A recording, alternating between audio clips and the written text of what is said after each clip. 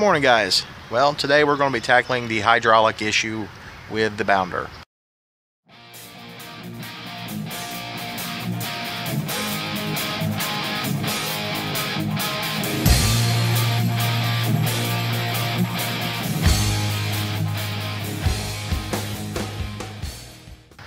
Now, I don't know if most of you who have hydraulic leveling systems in your motorhome, if you ever got the little buzzer when you know your landing gear is completely up, it's all the way up. Now, most people can't find where their pump is. Now, some bonehead engineer decided to come up with this idea. Now, most people would think there's a reservoir here, because if you look in your nice little manual, it tells you check the dipstick for it. No location whatsoever telling you where it's at. So you have to kind of go on a scavenger hunt trying to find it. As you can see, I don't see nothing. I see my engine oil. I see my transmission fluid. I even see where I put my antifreeze in. I also see my overflow tank for my coolant. But where could it be? Look down around here. No, not there either. Where could it be? So you do some more searching, Yeah, I can't find it. Where could it be? You know? Well, most people look, they don't know where it's at, especially if you've never dealt with one before. So what I done was I come down and see this here is my line for my jack. So I followed my lines back and I followed them back through there. Now you see there's a little bit of moisture there, and I thought that's where it was coming from, but that's not where it's coming from. Why I have the problem with having low fluid. But I'll show you what that's from. But anyway, you track that down. See, it goes way back under there. So we come back outside here. And, alright. Now on the bounder, here's your reservoir.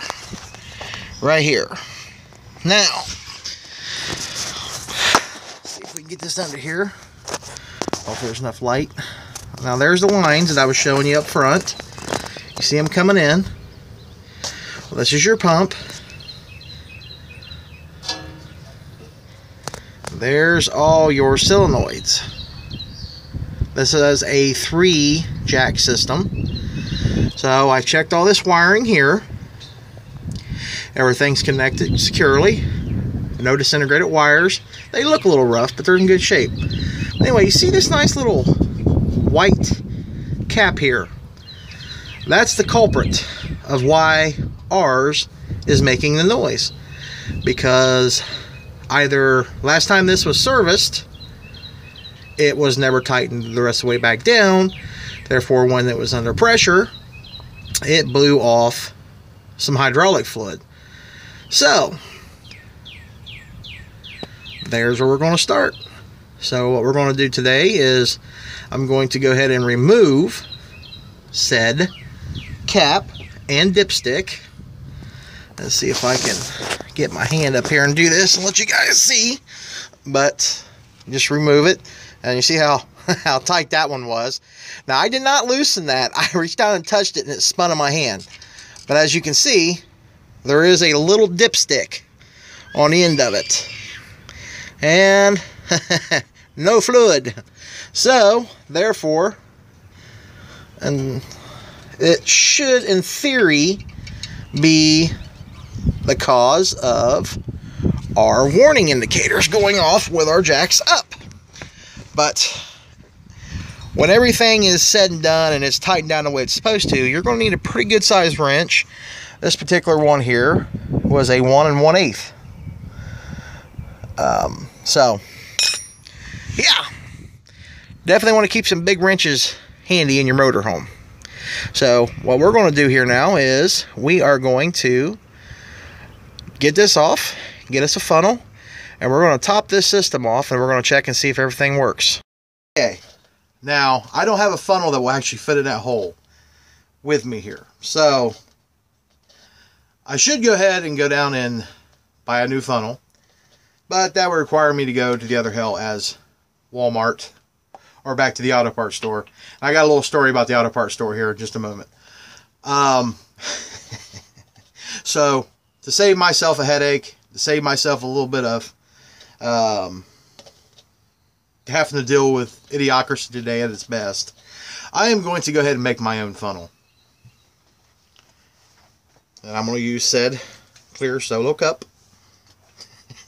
We're going to see if this works. Now, hopefully, this works out well. And to make your own funnel, you can make it out of anything, guys. Get creative. Just so happens I have some of these clear glasses, clear cups here in the motorhome. So what I'm going to do is I'm going to remove the bottom of this. And then I want to slice it up the side. Then I'm going to make my own funnel. And hopefully I've got tape to tape this securely shut so it goes in there so that way I can do that. But anyway, let's get started here. And it helps to have a reasonably sharp knife if you're going to do something like this. It'll just be so much nicer on you if you actually have a reasonably sharp blade. As you can see, I do. Mine's going through it pretty much like butter here. The biggest problem I'm having right now is it wants to curl up because I have cut out the stabilizing part of the cup. So there, that's all we need to do for that. Now, like I said, see how flimsy it got after removing the bottom there? That's what kind of was holding it all together. So now I'm just going to take and slice the cup right up the middle, like so, and voila. Okay, so what you're going to do is get you some tape to do this. Well, that's what I'm doing anyway. I'm using some electrical tape because that's what I have handy. And I'm going to wrap that down there nice and tight. That way it keeps form. And then I'm going to go ahead and wrap that around here a few times to keep it nice and tight. Keep some sort of shape to my little funnel here. And it helps not to have oil or grease, especially if you want to use something like electrical tape, because it doesn't want to stick to any dirty surface. So anyhow, this is what we're doing. Make it nice and tight, that way it holds the form. And I have made many things out of tape and things that shouldn't be the way they are. But it works, right? So, you got to play MacGyver once in a while. Anytime you have anything mechanical, you have to learn how to be MacGyver. You know, even though his was scripted and half the stuff that they probably did really didn't work anyway. But this, in theory, is going to work, and it's going to work fine. So, that's what we're going to do now, is we're going to put the funnel in there. And this should... See my elbow? I see you. But, yeah. So in theory this is going to work, and like I said, we have a little spill area, so what we'll do is we'll slide this in the hole up there, and then we will put a little bit of transmission fluid, and then we'll top off that tank. So let's go have fun. Okay, now before you go adding this kind of stuff, because most of these take just transmission fluid, but some actually require a special fluid, so you want to check your manufacturer's specifications. Now this one here, of course, we're GM, and I think this is probably why they did this, but this manufacturer, this said pump here, they have actually elected to use the Dexmerc transmission fluid, which is compatible with most Chevrolets. So this one here is the multi-vehicle, but you can see, so this will work, and I really don't need a whole lot of this in theory. So I think the dipstick there is only for that certain amount that's supposed to be up there to keep the sensor from going off, because if it was completely bone dry, they wouldn't work at all. So here we go. As you can see, they really didn't make this in a great location here to do anything with, and they got this nice little shield here. It's supposed to protect that from gravel and stuff like that, but it actually kind of hindrance into getting to what you need to get to. So let's see what we can do here, as we've already put the plug back in because we didn't want to put any dirt in there. So bring that out of there, get the funnel, make sure there's no dirt in your funnel, No, well, they got something hanging on there. What is that? No. Piece of fur. piece of diesel fur. All right. Now, let's see here if I can get my funnel to cooperate with me. Let's see here. Ah, there she goes. She's in there. Now, of course, as you can see, we have a slight issue here in trying to get that in there. Let's see. Might need to cut my funnel down some. Yep, back to the drawing board. Didn't say this was going to be an exact science. Okay. We've made some modifications here. Let's see if we can get that in there. Hey, see what I'm working with there? Yeah, we don't need that. Well, I zoomed you.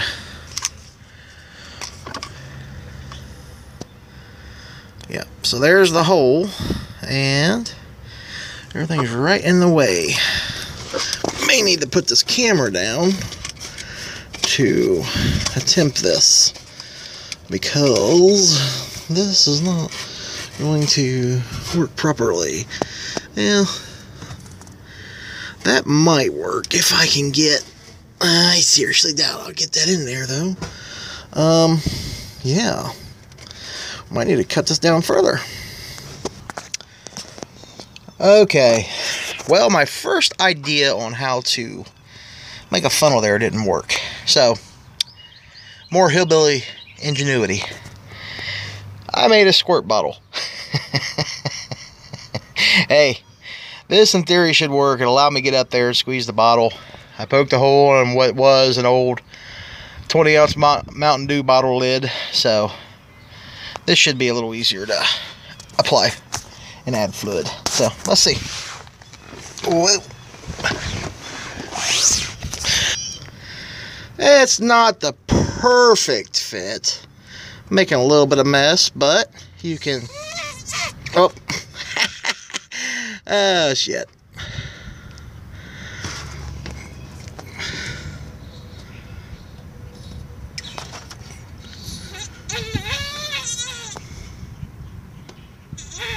Alright. As you can see, I made a mess. Yeah. So I guess we'll have to get a rag and clean that off a little bit. So, yeah. It works. It's kind of crude. But, of course, it made it a little more of a mess than I wanted. But we'll wipe that off with a rag.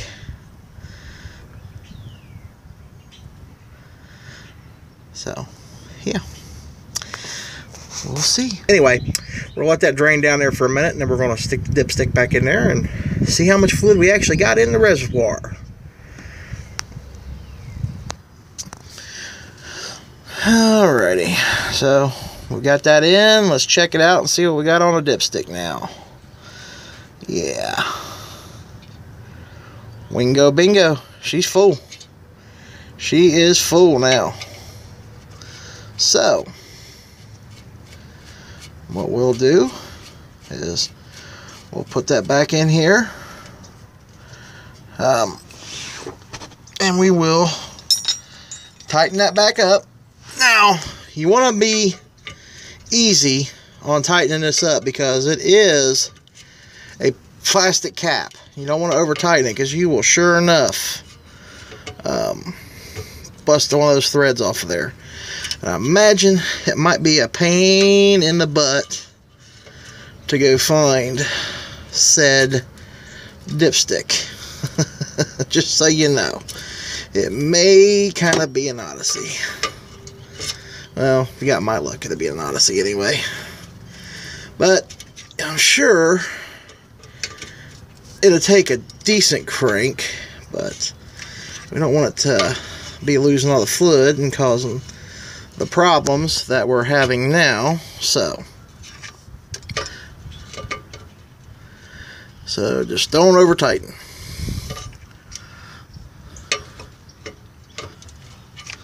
Alright, there she goes. She's nice and tight.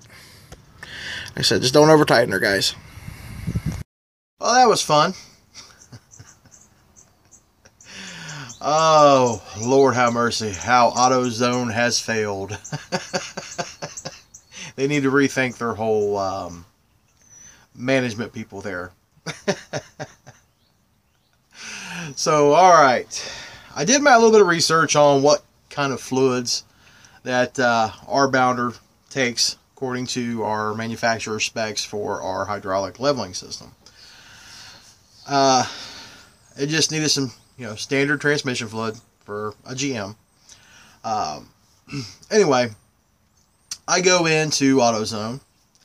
I start, proceed to their transmission fluids. And the only thing I'm seeing back here is transmission fluid that is like $12.99 and $15. I don't need much transmission fluid. I'm not going to use that for anything else. So anyhow, I asked a simple question to this said AutoZone employee, just happened to be the manager. I asked, do you or do you not carry a house brand of transmission fluid? Because usually it's cheaper, and for what it is, I don't need the highest dollar transmission fluid on the market. So anyhow, this person proceeds to tell me what I need. Now, mind you, this person had no idea what I was working on. This person had no idea if I was putting it in a Ford, a Chevy, any of this stuff. And just proceeded to tell me what I needed. And I said, well, hold on a second. Now, I repeated myself to them 3 times. I said, I just want to know, do you carry the AutoZone brand transmission fluid? And they proceeded to keep telling me what I need. And I finally said, well, that's amazing that you know what I need when I never told you anything about what I'm working on here.